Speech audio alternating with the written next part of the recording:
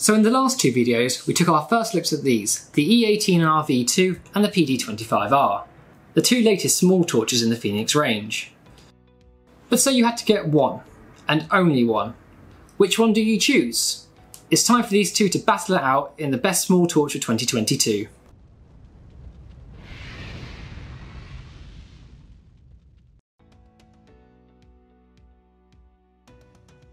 So here's the quick stats. If you need a full rundown, check out our previous videos in the link below.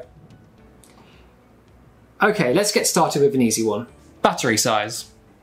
They're exactly the same size battery, so it's an easy draw there. Next, size. This is the small torches category after all, and the E18R v2 definitely wins this one. Look at it, it's so tiny. Even still, this model is much bigger than the original. Output. 1200 lumens compared to 800 lumens? It's another easy win for the E18R v2. Range.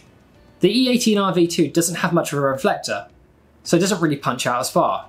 On the other hand, the PD25R has a nice deep reflector, so it can punch out much further. Stats wise, 146 meters compared to 250 meters.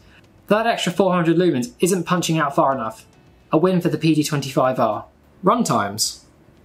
These lights both have a low of 30 lumens, so we can compare these. The PD25R seems to have a more efficient LED, giving you an extra hour of runtime compared to the E18R v2. But it's the moonlight mode on the E18R v2 that wins it. 1 lumen for 200 hours? That's a lot of light when you're in an emergency. Price. At time of this video's release, the E18R v2 is £5 more expensive than PD25R. £69.95 compared to £64.95. Both very reasonable prices, but I don't think £5 either way would dissuade me from one or the other. Features. Both of these lights have their own little hidden feature.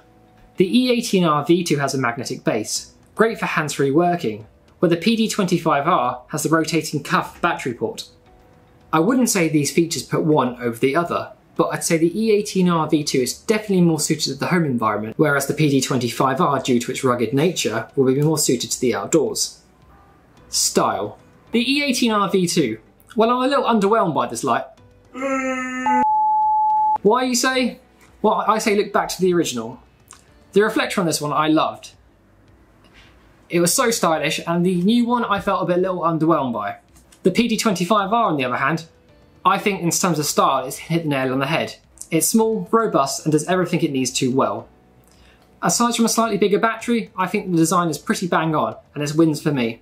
So who wins? Whilst the PD25R is a personal favourite of mine, I've got to give it to the E18R v2.